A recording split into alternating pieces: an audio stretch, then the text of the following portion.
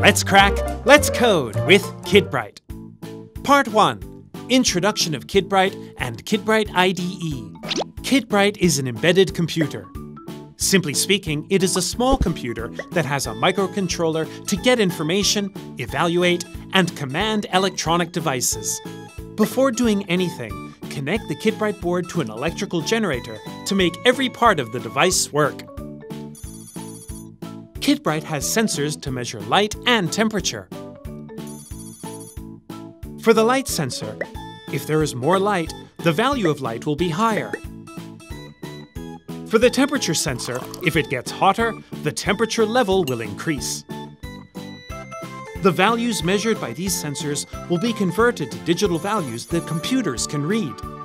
Then the microcontroller is able to detect how much light there is or how low the temperature is. Besides that, there are inputs to connect external sensors, which are IN1 to IN4. And the board can also distribute electricity to all the sensors, such as a sensor for humidity level, sensor for vibration level, sensor for dust density value, any kind of values.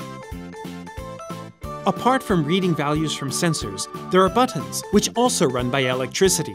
If the button is not pressed, the power is off. If the button is pressed, the power is on.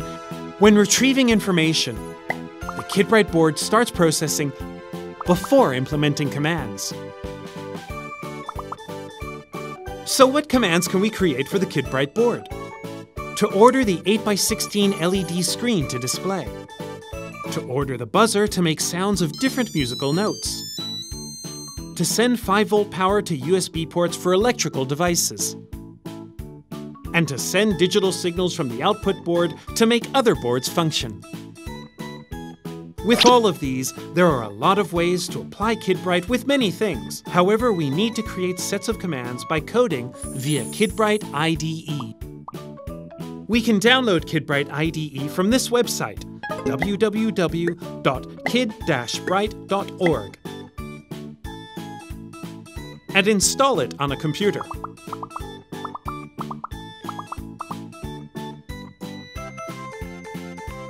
Coding commands in KidBright IDE are created by using block-based programming.